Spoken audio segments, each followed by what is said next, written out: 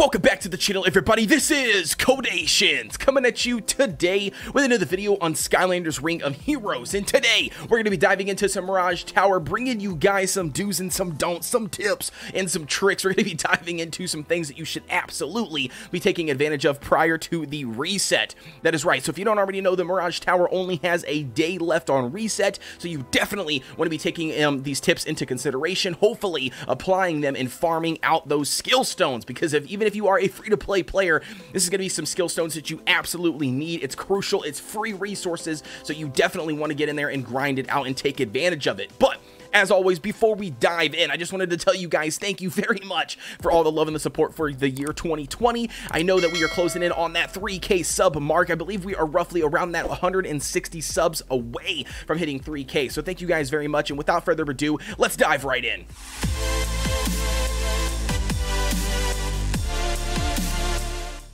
Diving right in, ladies and gentlemen, the first thing that I've got wrote down on my list is going to be you need to push as far as possible. And so what I mean by that is, I know it's a very simple tip, but a lot of players can be sleeping on the Mirage Tower because they're just too busy trying to grind out and farm out like the adventure mode, trying to grind out the Cyclops dungeon, just a bunch of different other things in the game, maybe PvP, whatever the aspect is. But if you are not grinding and trying to push the tower as much as possible, then you are missing out on loads of Skillup Stones. If maybe you were sitting here watching this video and you're like, wait a second, is that why all these people have maxed out skills? Yeah, exactly. It's going to be because you get so many Skillup Stones for your Skylanders, especially the heroic ones. You get loads of those. If we scroll all the way down here to the bottom, you can see that you start to get a bunch of blues for those rare Skillup Stones. And then if you just keep on going here, climbing all the way down, I'm going to show you guys exactly what I'm talking about. So then you can also see there is some premium ones as well. Look at this, 25.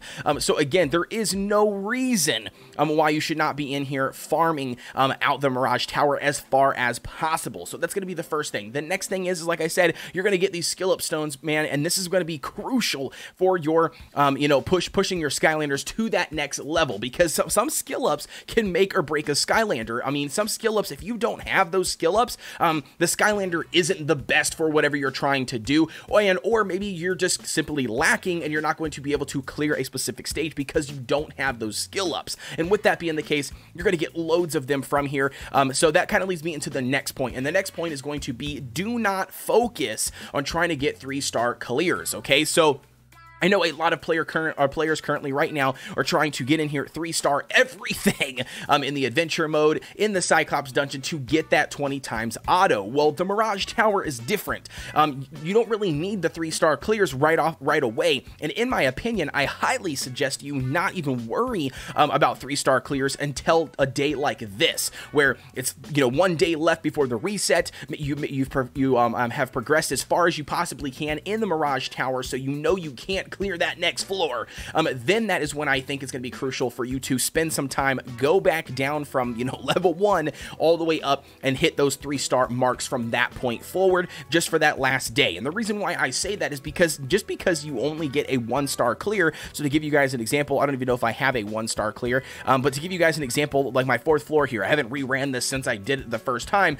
You can see I only got a 2-star clear, right? Because I did not clear it with 1 defense Skylander at the time of clearing it. And with that being the case, I only got 2 stars, but you still get these skill up rewards, and that skill up rewards does not give you an increased amount based on the amount of stars that you have, achieved on that specific stage or that floor. So what does that mean? Well, that means just push as far as you can, not caring about the additional stars that you can get. If you get 1 star clear, if you clear the stage or the floor, you beat it no matter what. No matter if you got 1 Skylander left, 2 Skylanders left, or an entire team, you still get the skill up stones. So again, I can't stress that enough. Do not worry about that. The next best thing, like I said, would be to come back and get 3-star clears on everything. As you can see here, that's basically what we're going to be doing. We are sitting at that 1 day before reset, and that's going to be what our mission is for, a part of today. It's going to be going through, grinding out each one of these stages. Here it is. Yeah, here is a 1-star clear. You can see I still got those 25 skill stones.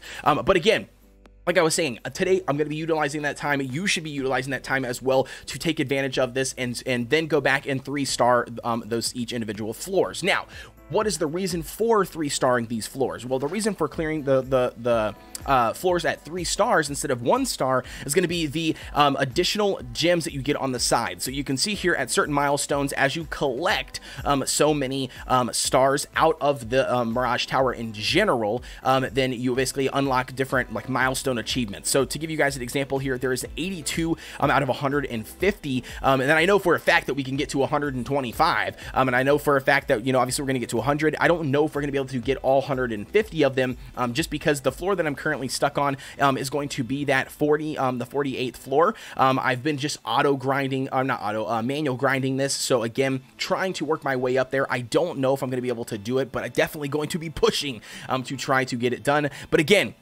going back to what I was saying, that's going to be the reason why you are going to want to 3-star the specific floors afterwards, is because you can get these additional gems, these additional diamonds off to the left-hand side, which is great because it's the premium currency in the game. And like I said, I know everybody wants to get that, but early game players, free-to-play players, mid-to-game players, long-term players, whatever type of player you are, definitely do not focus that on that early on. Just get in here, grind out each stage, try to beat it, get those skill ups, skill up your Skylanders of your choice, and then keep on progressing forward. Now, that leads me into the next thing, and that is going to be a little tip that I don't know a lot of players actually know, but to give you guys an example here, let's go down to an easy floor that I could just easily clear. I mean, I'm talking about like stupid easy, so I can show you guys what I mean. So, to give you guys an example, on like a 2-star clear like this 11th floor, it's clear by using heroic or below Skylanders only, so no legendaries.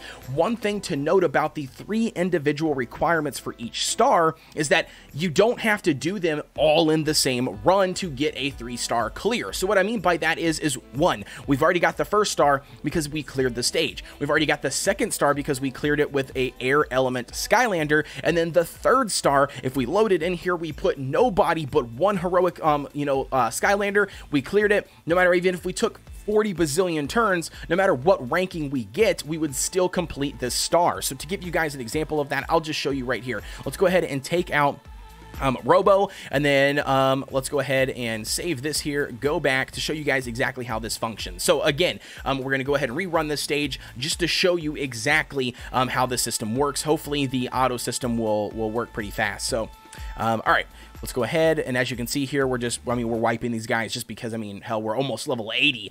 So with that being the case, you know, and we're also, you know, way more stronger with our gear than these guys are, so we're just going to go ahead and wipe them out with each of our attacks. Jeez Louise, I'm sorry, I can't even speak.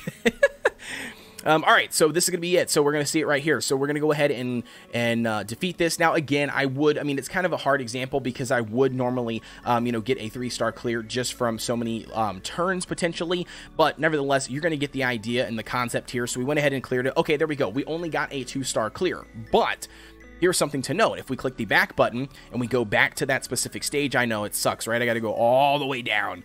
I believe it was floor 11, I believe is what we ran.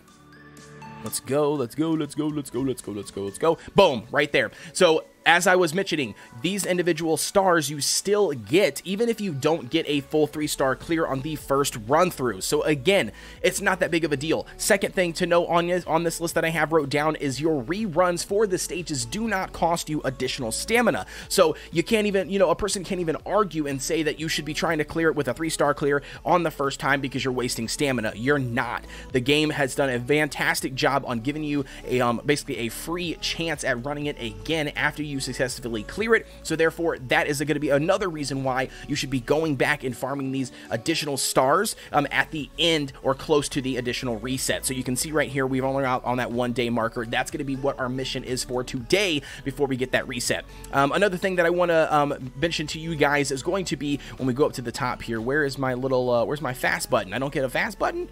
All right, whatever. Maybe we'll go back here and do it like this way. Yeah, there we go. All right, so the other thing that I know a lot of people might misunderstand, and that is going to be, do not worry about not being able to clear the 50th floor on this first tower, okay? And the reason why I say that is because you are not missing out on these 30 legendary stones. You're only missing out on the 2. And what do I mean by that? If you see this little tag on top of it that says first, this first clear, I mean, if you play the 2018 version of Skylanders Ring of Heroes, the tower resets. It resets monthly, and with that being the case, it's going to come back and it's going to be relatively the same. The enemies might be a little bit different, the floors might be a little bit different, the bosses might be a little bit different at individual stages, but the tower itself is going to be generally the same, and so therefore this will still be on that 50th floor on the next one. Now, I know I can't say for certain. Maybe there is something different that I don't know, but I definitely think that this is going to stay. And with that being the case, you're not missing out on these 30 legendary stones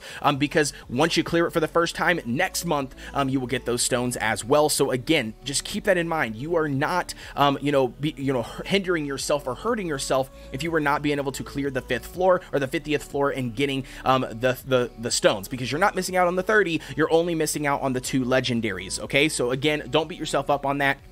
I don't know if we're going to currently be able to clear it. We are currently, like I said, sitting at that 48th floor. I've been manualing floors geez, I don't even know, probably since like the 40th floor, maybe 39th floor. I've been pretty much manualing it, and that leads me into the next point, and that is going to be do not 100% auto the tower. Now, the earlier stages that are super duper easy, you can definitely throw on the auto and let it roll, but once you start getting into hard stages, don't just quit and think that, you can't run that stage, you're too low for that, you can't beat that stage. That is absolutely not correct. The AI system in this game is absolutely garbage, and I don't know if you've already known that from like the PvP battles, to boss battles, to Cyclops battles, to just, a variety of things, but the AI in the game is garbage. And so what I mean by that is you're going to be able to get way more value for manualing these stages, utilizing your skills in the correct order, the synergy, the team compositions, things like that. So with that being the case, definitely do not be afraid. If you're having trouble clearing a stage, tick off that auto, try to manually do it, really involve yourself in your Skylanders skills, find out exactly what works well with what procs off of what, and so like I said, then that's going to definitely skyrocket your progression in the tower and then allow you to collect the additional Skillup Stones at that further progression mark. So again, that's going to be another one. And last but not least, I'm going to leave you off on this tip, and that is going to be, like I said, do not worry about, your progression and how far you get. I mean, ultimately, your goal in this tower is going to be to climb as far as possible. I mean, you're going to be progressing through the game, through the adventure mode, leveling up Skylanders, grinding out some ether in the Cyclops dungeon. The tower is just something else that you have to get in there and grind out, but do not sleep on the tower. I cannot say that enough. Do not sleep on it, but also do not stress over it and burn all of your stamina trying to clear stages that you are not suited or you can't clear.